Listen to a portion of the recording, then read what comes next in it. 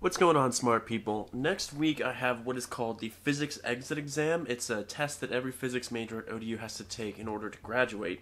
And it's a standardized test. It's provided by ETS, which is the same thing that distributes the physics GRE and the regular GRE. I don't think that all schools or all universities do the Physics Exit Exam. I think it's just one of the criteria that helps for accreditation and things like that. But that's something that I have to do. It's on the 20th, so it's exactly 6 days from now. So I figured for this video what we could do is walk through the sections of the exam together, and then I'll probably start studying for it tonight.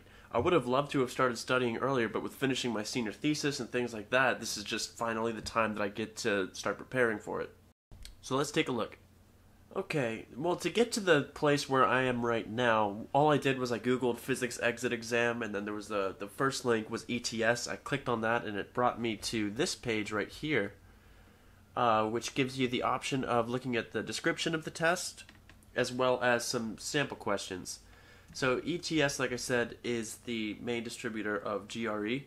So a lot of the tests or a lot of the questions are going to be formatted similar to how the questions were asked if you took the physics GRE. If we go to the test description, it's a 70 question test broken into a bunch of different topics. So as you could probably expect, if you're taking an exit exam in physics at the end of your degree, there's going to be classical mechanics, there's going to be quantum, E&M, and some special relativity, as well as some special topics sprinkled in there. And that's exactly what it says in the test outline. It's weird that they group classical mechanics and relativity together. Normally you would see that grouped with E&M, but whatever. So go over Newton's laws, probably Lagrangians, and Hamiltonian mechanics. E&M got a refresh on circuits as well as Maxwell's equations. Then we've got a section on thermo and stat mech. That's probably the section that I'm going to need to refresh on the most, just because it's been a year since I took my thermo class, and that's a big class. You go over a lot in one semester. So I'm going to need to spend some time on that. Quantum and atomic physics. Now this is probably the section that I feel the most comfortable with, just because I'm in my second course in quantum right now, and I've taken a course in atomic physics, so that's good. Now this is a little weird because they have 17% special topics, 6% miscellaneous topics. I don't know how they really differentiate between the two, but I'm assuming both of those are going to be like some nuclear physics, some particle physics, maybe, or like it says condensed matter, maybe solid state. This is going to be a lot of the stuff that's kind of hard to study for. It's going to probably be a lot of you know it or you don't. And then next what they do is they break down all of the sections into what type of questions they are. So 25% verbal, qualitative questions in which the stem and options consist primarily of words, so word problems. Pictorial / spatial.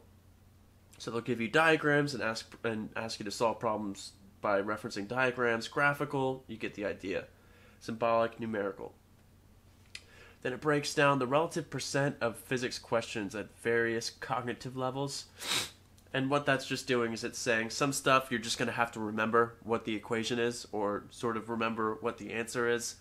Then there's going to be ones where the core way to answer the problem is to remember one concept and use that to get you through the problem. And then a little bit less, 31%, multiple concept problems. I think that's pretty self-explanatory.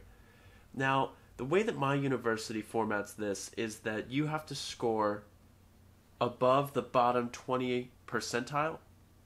I don't know if this is something that's across all universities that have to do this test, but that's where this fits in. So essentially what that means is you have to do better than 20% of the people that take it, which doesn't sound too bad, especially if you're someone who's preparing yourself for grad school or something. That means I don't know, I feel like certain people might take studying for this kind of thing less seriously if this is the end of the road for you anyways, if that makes sense. So it shouldn't be too bad to score within that percentile. Personally, I don't think that this whole outline thing is too useful. I think you could pretty much guess what's going to be on the exam as far as subjects go. But what is useful is this section here that gives you sample questions. By the way, sorry if I sound really sick. There's so much pollen outside right now, and it's killing me. I'm dying. But here we have a bunch of sample questions. This is what I'm going to spend today and tomorrow going over, mostly. This is going to be the most helpful thing, because it's got some circuit analysis, it's got... What else do we got? Cool. How many questions are there on this? So this has 35 sample questions. That's pretty good. I don't think that there's much more to talk about other than this. You know, not every university does this, so I would check with maybe your academic advisor or a faculty member to see if this is something that you're going to have to do, probably your senior year. Hope you guys found this video useful or a little bit helpful. Let me know in the comment section if you did, and I'll see you guys there.